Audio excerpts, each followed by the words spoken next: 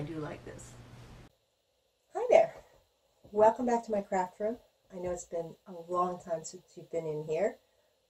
It has not been that long since I've been in here. I'm in here quite a bit, but I just haven't, I don't know, I just haven't felt like filming anything over the winter. So, but starting to feel like spring outside, getting warmer, snow is melting. So I thought I decided I wanted to have some sort of carry item that I could carry watercolor paper postcards in, just to be able to paint a postcard to mail. So I kind of looked around at all the stuff I already had and couldn't find anything that really would suit, so I decided to make one. And you know how I like reusing old stuff, so anyway, let's get started.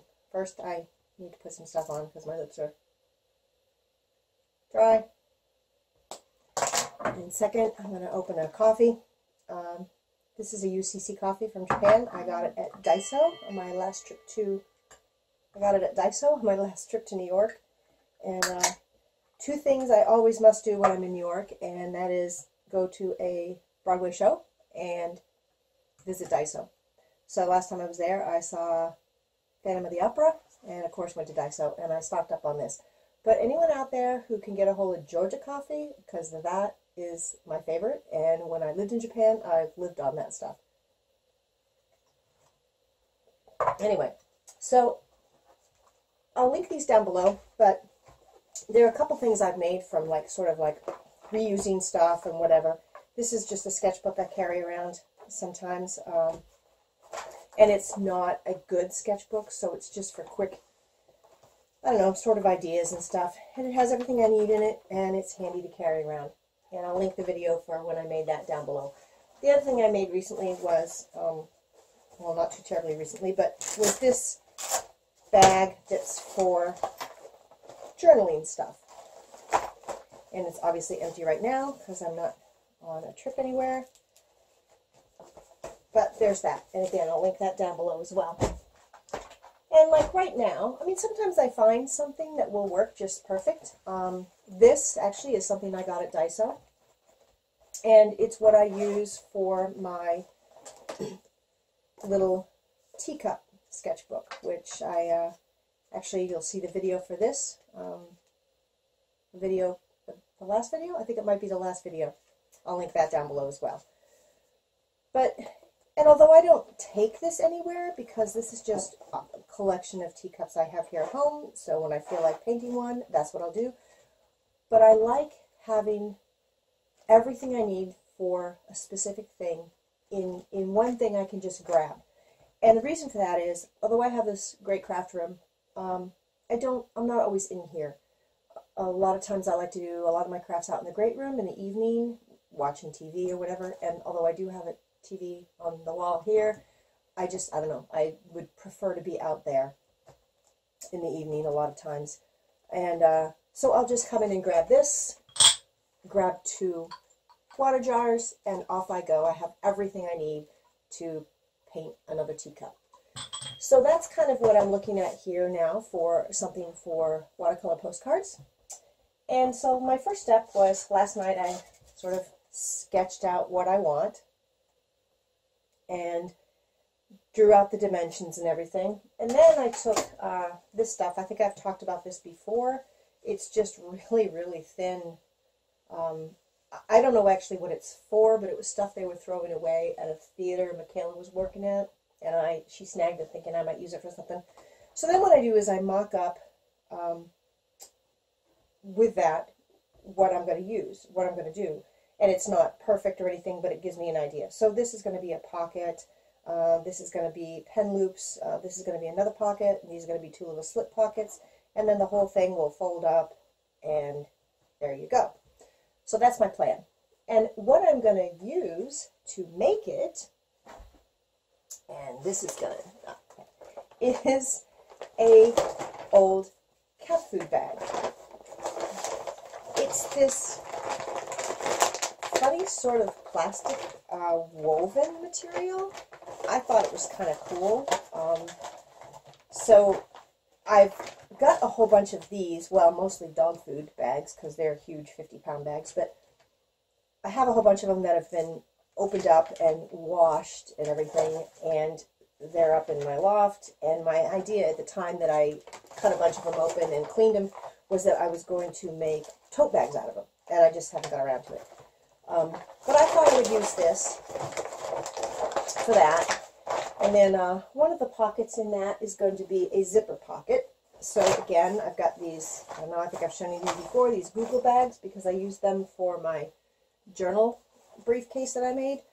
So I want the zipper out of this. And these bags are wicked cheap. They're made wicked cheap. They rip up, I don't know, if you put very much stuff in them, and I don't know, by the 4th or 5th time you've used them, they're useless.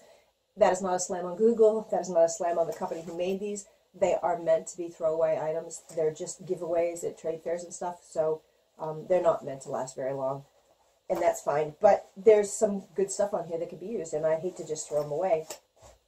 So I'm going to use the pocket off of this one, and to do that I have to rip out all the seams on the strapping. So I will do that now, and we'll be right back, okay? I'm back. Got the zipper off, so we're ready to go there. And hopefully I've adjusted the camera so the top of my head isn't cut off. But if it is, oh well, you don't need to see me anyway. Alright, so the first thing I'm going to do is start figuring out where I want this cut. I know I do want this part, this picture of the two girls with the cats, along the back side of this, like here. So I'm going to cut a strip. I'm going to try to, I think what I'll try to do actually is cut it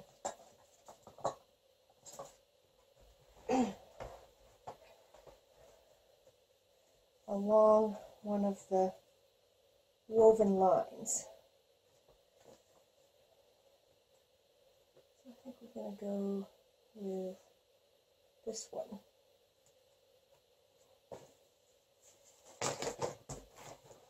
I think I'm just going to use scissors instead of my mat.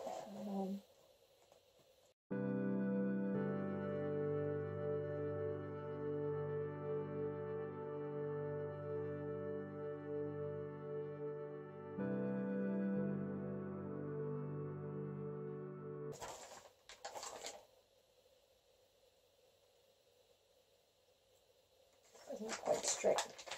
The back side of it all is 21 inches.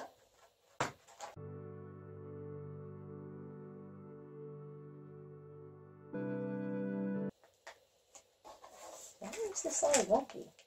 This is all wonky. I hope I haven't completely ruined this.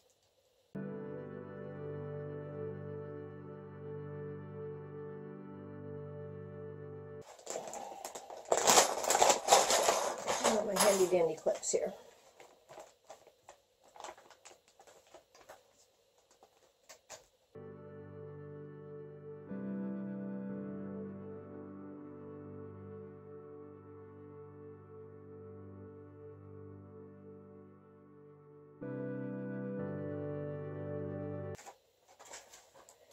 Alright, so there's my first piece. With a 5-inch pocket there, and this will be a 3-inch, 2 slip pockets on this side. Now I need to cut the pocket flap.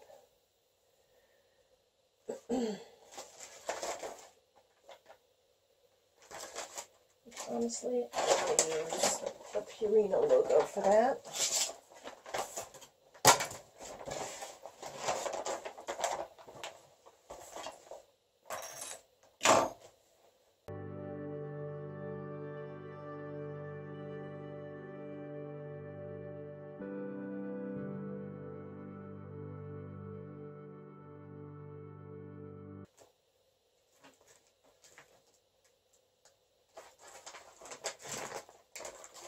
And then I need to cut 2 pen flap pockets.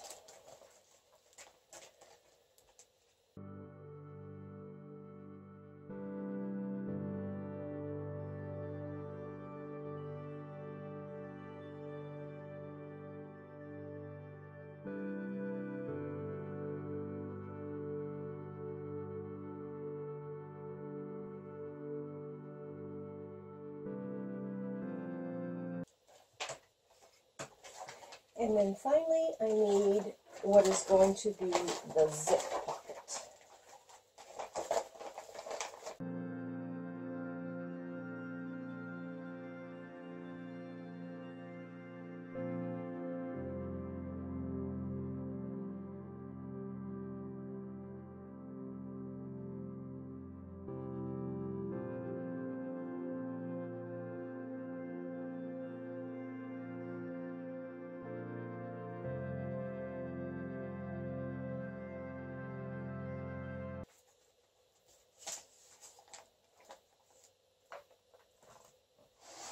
Okay, let me clean up a bit here and I will get my sewing machine out and we'll get started on this.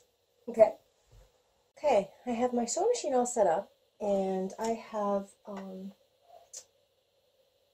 Coats & Clark upholstery thread in here. I wanted a stronger thread than just regular thread, so this is an upholstery thread. It's a little bit thicker, stronger, obviously. And the first thing I'm going to do is sew the zipper, one side of the zipper, onto what will be the zipper pocket.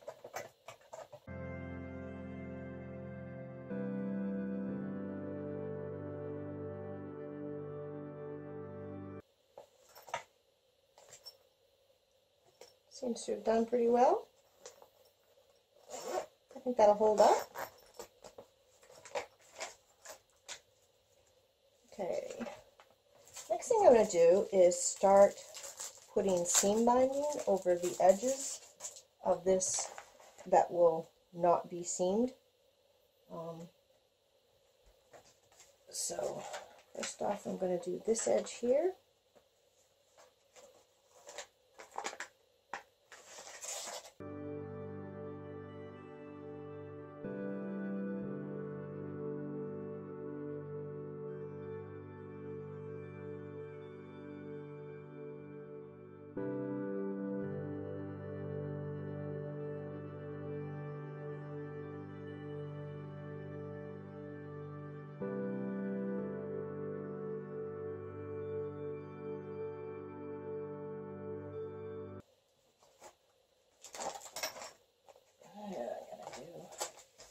This edge.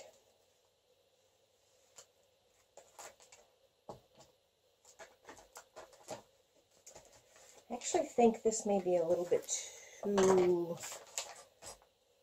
this is like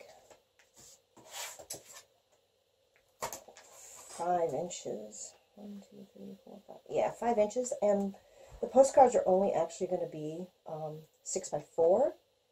So I don't think I want, when I pull this up, this is going to be in the way if that's all the way up there. So I think I'm going to cut an inch off of this.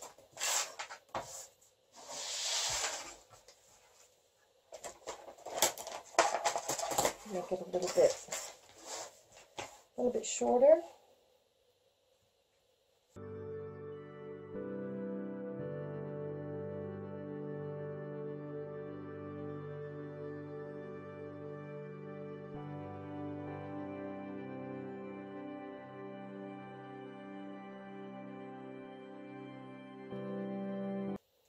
This flap.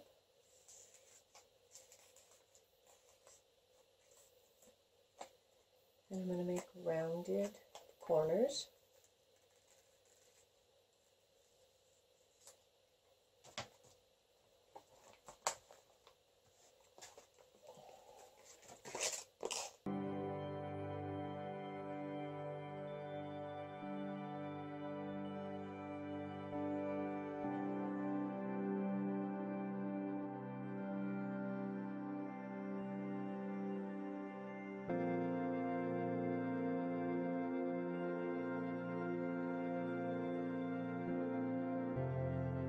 Right now I'm trying to figure out where I should put the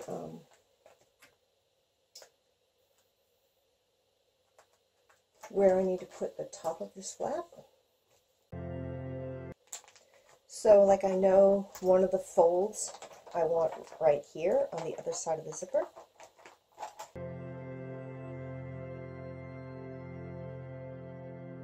And I know that I want this piece here to be folded and incorporate that flap.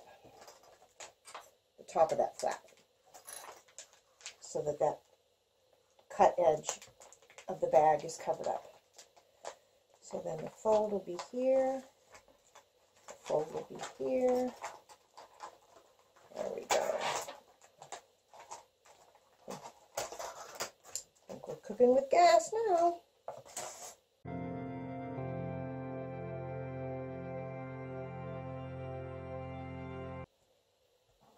And I want to mark where the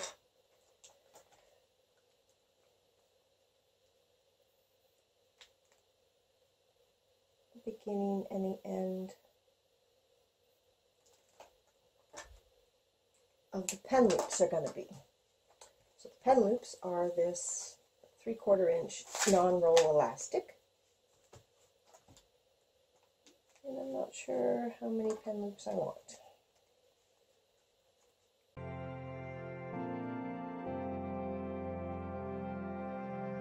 I do have this folded back. I'm going to go through 2 layers of this, just because I want this a little bit stronger. Had I thought about that before, I would have incorporated it into the zipper seam, but that's all right.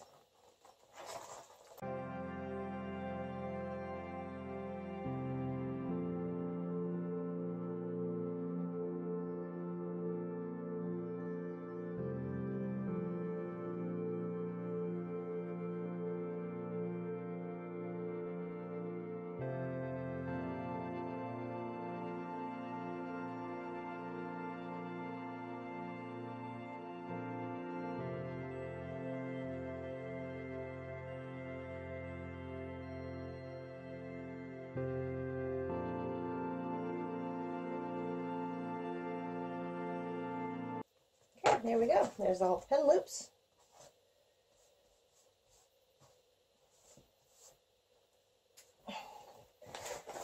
I obviously made them different sizes, and I made a couple flat ones. I really don't know, like off the top of my head, what I'm going to put in here, so just do it that way. Alright, so the next thing I'm going to do is I want to make sure that where I sew this to the back side is underneath this. Not by a lot, because this is going to be the zipper pocket, so I don't want stuff going down inside there and messing with these slip pockets.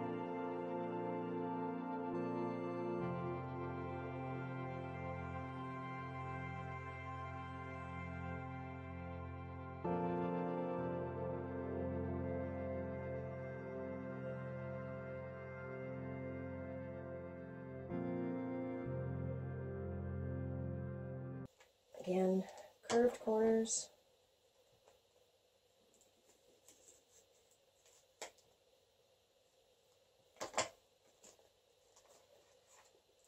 Where's my other piece?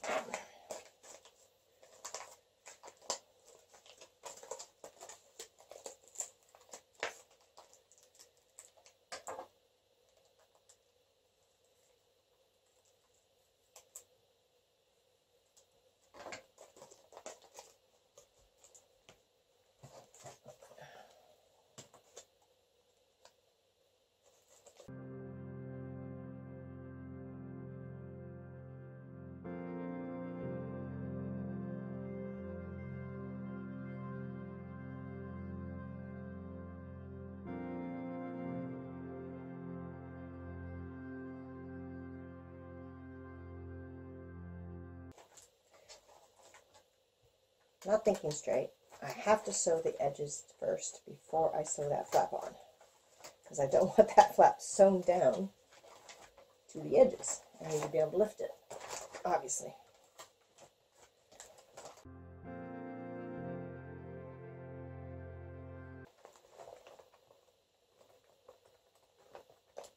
We're almost done.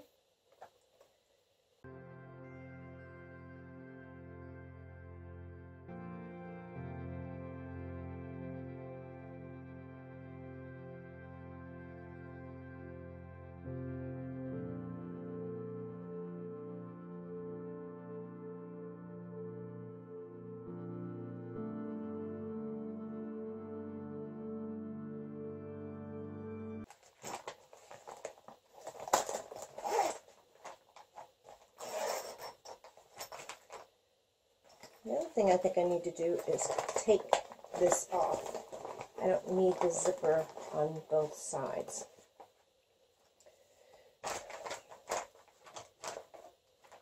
I'm going to take a break, ponder this for a little while, and decide what to do. Alright, I took a little break. I removed the zipper pull that was on the inside of the zipper because I don't need it. And all I did was just bend it back and forth with a pair of little tiny pliers. It's just like aluminum, so it broke easily. I pulled off the seam binding that I had on there already, and instead I sewed the seams down where they need to be. All this stuff is really slippery and slidey. Slidey? That's not a word. So it was kind of hard to sew the seam binding on and hold it all in place at the same time. So now I'm going to try to do it all again. I also had to remove the bottom head of my sewing machine. I don't know what happened, but it was all out of whack, and that's what was going wrong with it, and that involves a lot of cussing, basically. So, yeah, there's that. So, it should all be working good now. I've sewn these seams after fighting with the bottom head for a couple different times, so I finally think I've got it, the problem cleared up. And now I am going to try to sew this on again.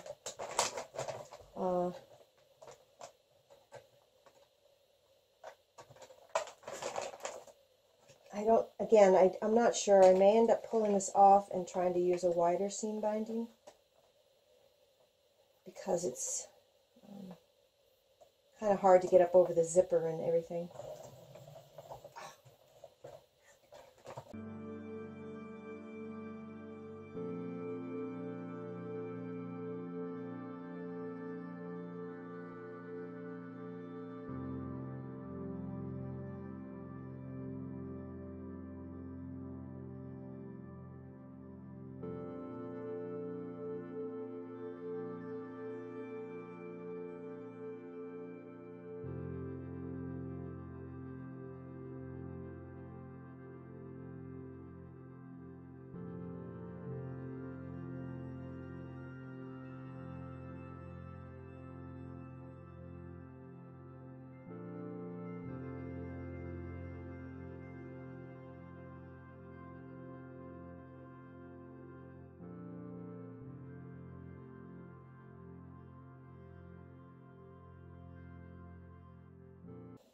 Alright, so don't try upholstery thread in your machine, because apparently, unless you have an upholstery machine, it's not going to work.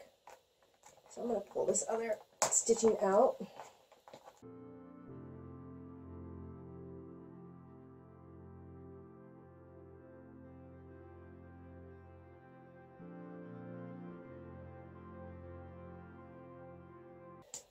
Okay, so there we go. This will be for watercolor postcard paper. This will obviously be for pens and brushes. Let's see what I can pull out of here just to try it all out.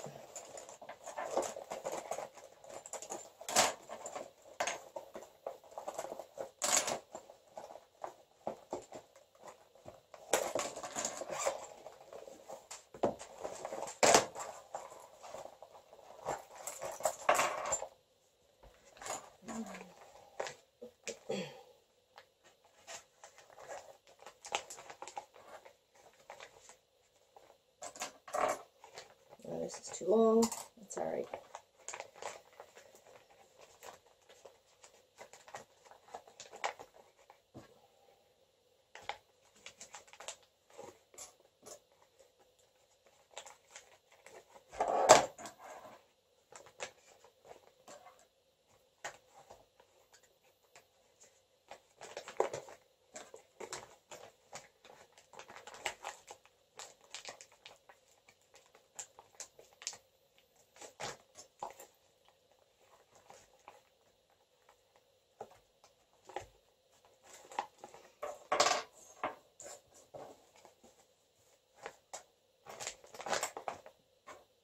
Gouache, masking fluid, little spray bottle, little bottle of water,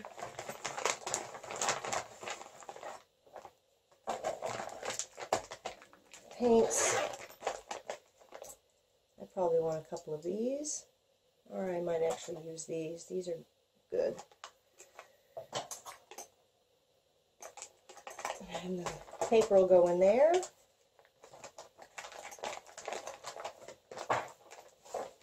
Stamps in here for my postcards.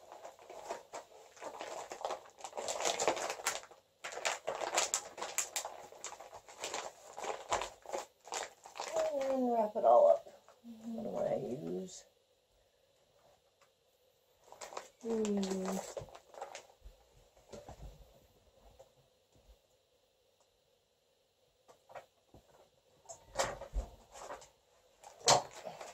don't know if this will work or not.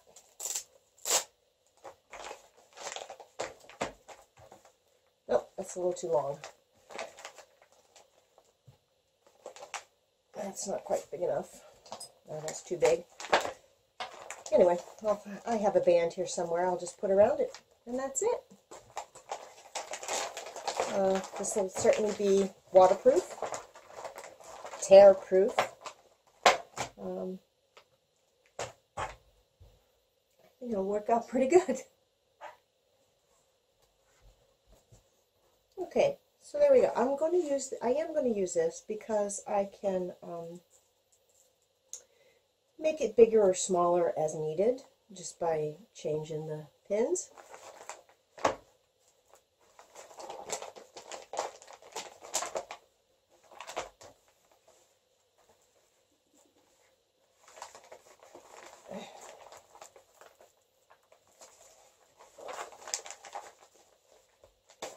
There we go, a nice little small packet, complete with watercolors, etc. I don't have watercolor paper in there yet, though, to use for painting watercolor postcards.